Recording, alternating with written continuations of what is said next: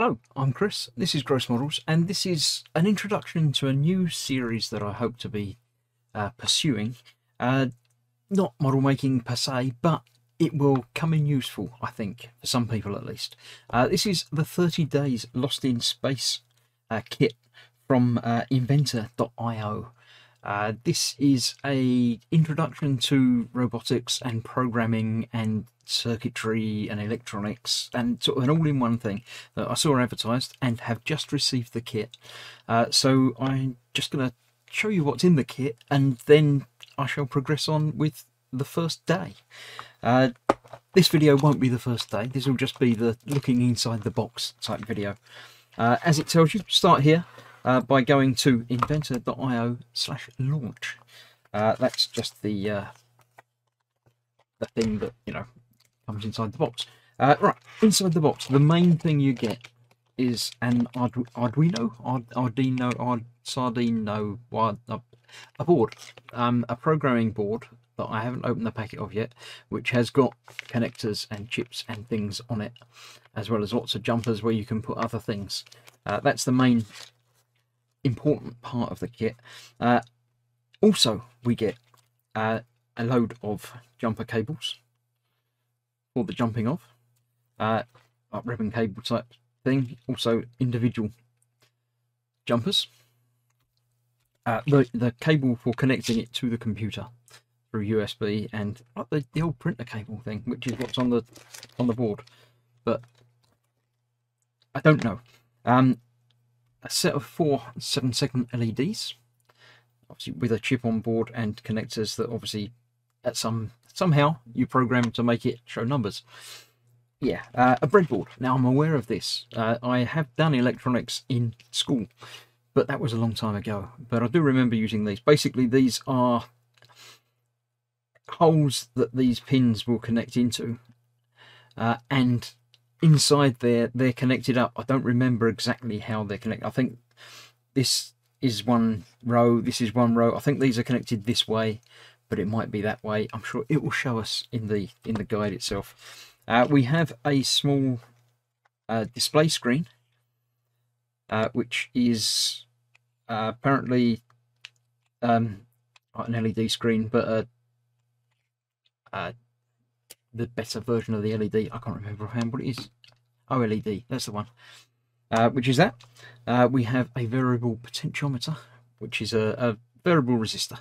By turning that, you can increase and decrease the resistance, and that's measured through the pins, and that will do other things. We have what I believe is a speaker, which has got an LED attached to it.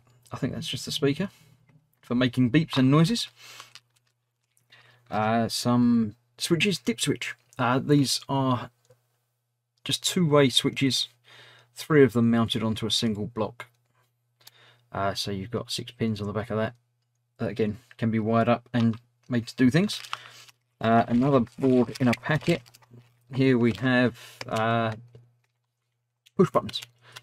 A collection of 16 push buttons, which again, it knows which one you pressed, how long you hold it for, everything else. You can program it in various different ways. We have a light sensor. Can't remember the official name for it, but yes, again, it detects the amount of light that lands on it and changes its resistance or the voltage that it gives out, or I don't remember exactly how it works, but basically it knows when it's in light or not. We have a collection of resistors of various different ohms. That's the amount of resistance they have. They're written on them quite nicely. Just about read that on there. There's 100,000 ohms. Now resistors, I do know from my past life, the bands on there are in colours which tell you the resistance if you know what you're reading. There are codes, they're standardised across everywhere, so you can work out which resistor you've got even if it's not coming off of a strip like that. We have, what have we got? A single nut and washer. That's obviously for the variable resistor. I'll put them on there so they're not going to get lost. That's obviously so you can mount it onto the inside of something. That's that. And we have a collection of 10 apparently random LEDs. So we've got a couple of yellow, a couple of blue, one white maybe, or I don't know what colour that will end up, and a red and some green, and a single one with 3 legs, which is a 3 colour, depending on 3 legs or 4 legs? 4 legs. Depending on how you wire it up, it lights up in different colours, and you can make the colours change between them. So that's the special one. The others are all, say, the same but different colours. So that is the pack. I'll show you a bit from the website. It's got like online courses for this. So I'll show you some of that, and then I'll see how I'm going to film and arrange things so you can see what you're going to be seeing on the website, and figure out how I'm going to do each day and try to share it with you. So yeah, hopefully you'll enjoy watching some of this come together and maybe learn along with me. Obviously you can purchase your own kit, not affiliated or sponsored in any way, but pop along to inventor.io. I'll put a link in the description anyway, and you can pick one of these up. And I think if you're in the US, you can get it quite quickly. They come from the US. If you're elsewhere in the world, they don't do everywhere in the world, but they do the UK and Canada and lots of other places. Have a look and see. They might take you a little while to get it, but you can always watch these on repeat or later, or you won't need me if you've got the course, because you've got the course online. So yes, I'll show you what's on the thing and come back in a moment.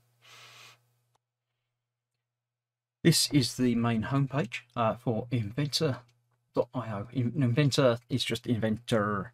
It's not inventor, it's inventor.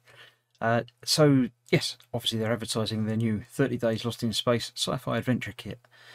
So you can order it there and start your training there. I can also start the training by going down to the courses and going down to the Launch Adventure Kit. So this is where you start. Actually, I didn't, because I went to the wrong place. There we go. Many different options, the introductions and things. I won't show you that, but it's got, actually I'll briefly show you that, but I won't show you the full video. It shows you, let's say, a video of a few people you might recognise talking about the kit itself and the introduction to it. How to be successful is basically saying train every day. So day one, which I'll do properly when I actually do day one, but this is the format that it's going to be. They give you obviously a briefing. The year is 30XX, nearly 1,000 years into the future. After contact with an extraterrestrial many years ago, Earth decided to join the ISA, the Intergalactic Space Association, form an alliance with neighbouring galaxies. Today you're starting your first mission, so basically you crash. So yeah, this is a story they've created to get you into the mood and to show you how they're going to do it. So let's have a look at the first bit of the video that they're going to do and make sure that I can do this how it's going to work for you. Ring ring, hello. I know phones are a thing of the past given that it's space, but incoming transmission, are you there? This is Alex. I'm from Adventure Corp. I've been hired recently to help guide you guys through the process of getting your hero board set up that it looks like you've recently opened and discovered, and the process of getting the computer set up as well as the board. And today I'm just going to quickly show you guys the very first program of installing that LED on board to start blinking on and off to verify that your board has been programmed correctly. Now, before we begin, I should quickly mention what we'll need today. You have many things in the kit. We're going to simplify a lot. You just need, for right now, as you can see here, we have the hero board, and currently it's not plugged into anything whatsoever. And right, I'll stop it there. But this is how I plan to film things going forward. So, going forward, this is how it should look. I'll have him doing his talky stuff up in the corner here, me doing my stuff down here, and obviously talking as well because I can't help myself. So I hope you'll follow along and possibly, as I say, order up and do your own.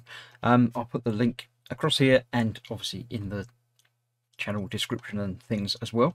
And I'll see you soon. First day of 30 Days Lost in Space.